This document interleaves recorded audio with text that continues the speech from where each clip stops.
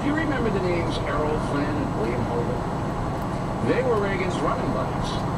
The actors, well, they were a bit flamboyant, to say the least. You might want to look them up. If anything, Dugard and I played down the Hollywood stuff, but we had to include it in order to show how Reagan went from a somewhat shallow celebrity to a great man. And Nancy Reagan had a lot to do with that. But what has really angered the Reagan loyalists is the absolute fact that President Reagan sometimes struggled in the White House.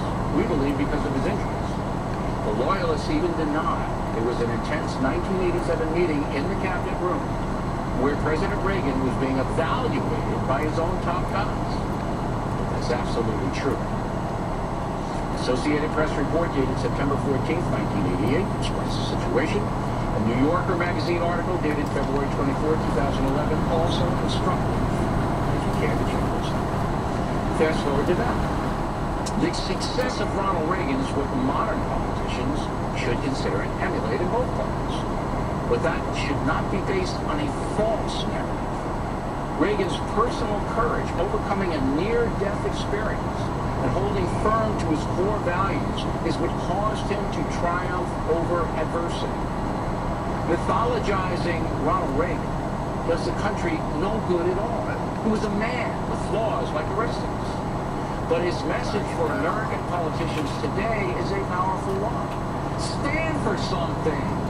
Don't back down. Fight your way through difficult times. As President Reagan well understood, there is good and evil on this earth, and it must be confronted, not excused and avoided, as we are seeing in the world today. Ronald Reagan was challenged by a would-be assassin's bullet. A lesser man would not have made it. Reagan did, and he changed the world forever by defeating the Soviet Union and restoring a vibrant economy to America. All of the presidential candidates today should take notice.